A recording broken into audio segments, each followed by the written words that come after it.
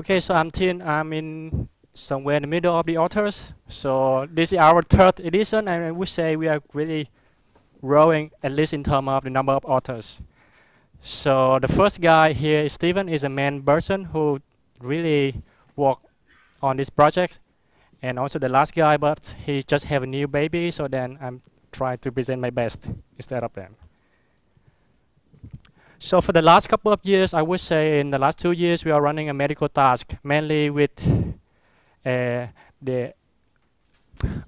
very hard for me to pronounce this one, the gastrointestinal tract. So inside the body, we try to understand some how to improve the care the system of the analyzing, try to detect some abnormal inside your body. So we move those tasks into the MediaEval to ACM Multimedia, and we call the new one, we call the biomedia. So we were presented just last week in ACM Multimedia, and this year, so we are running the third edition, but we are running something completely new. So I would say we have the old task, but almost the new one, so everything is new. So what are our new? So first of all, we have new case, completely different things. So we try to run our task on the human reproduction. So there are some facts here. Every year we have around 45 million couples. We have some problem of facing how to have a baby, and then around 40% of the cases due to some part of the male fertility problems. And also, so far, the very common way to analyze those things is they try to understand, they use we call the semen analysis, just to understand how healthy or what's happened to your semen, to understand how to cure these things.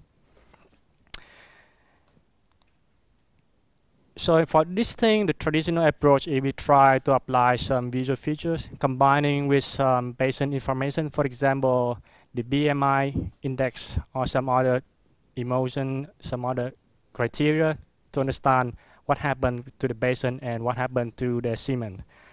So this year we try to make some approach in a very, I would say, a preliminary step, in which we try to understand two main metrics. The first one is the motility, and the second one is the morphology.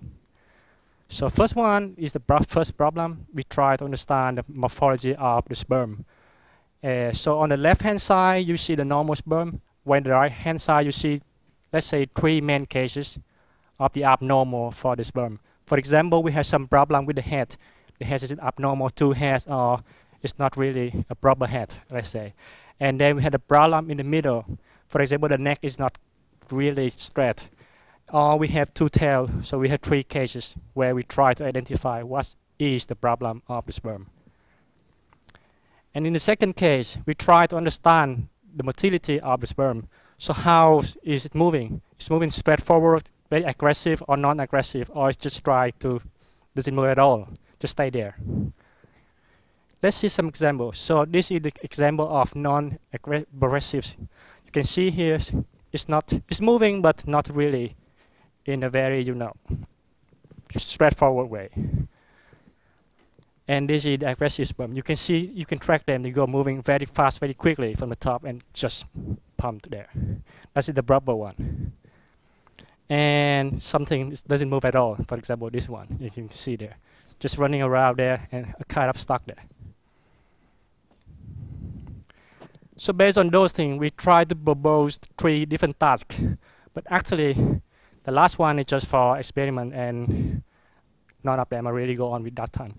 So we had the first one is try to understand, okay, motility of the sperm is progressive or non-progressive or immotive.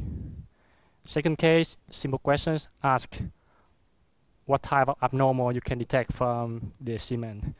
Is it head problem? Is it a tail problem, or is it a normal one? For the collection dataset, we collect 85 videos from different people from the semen, and we try to apply the same standard to analyze this thing. Beside with the video, we also have a track record of the patient where we give them such a age or BMI index just to understand more. And within the 3 tasks, we really hope we can try to combine those information all together. In terms of the team, so again, we are running the 3rd edition, but indeed, this is a really new one. So we have 8 registered teams, but in the end, we just have 3 teams submitted the result, because also it's a very new one and quite challenging. Overall, we have, I would say, still very promising, but the number of teams are reducing comparing to last year. But again, last year we ran the 2nd edition for the medical task. This year, although the 3rd one, but we run a completely new problem. So I think that's still very promising. And just for the first 2 problems I show you, for the last one, we don't have any team that really able to combine within few months of the task from the video and with the patient information. In terms of the methodologies, I would say the team submitted different approaches, but more or less, deep learning is, again, in this case, it really the dominate one. It's very common these days. For evaluation, we use very standard metrics. So we use the standard mean absolute errors, and then we try to compare with the 0R measures. Just very simple, try how good we are comparing to top dominant one. So here are the results. As you can see, the team are not that different, but all of the team, they are somehow better than the baseline, and yeah, quite almost very similar.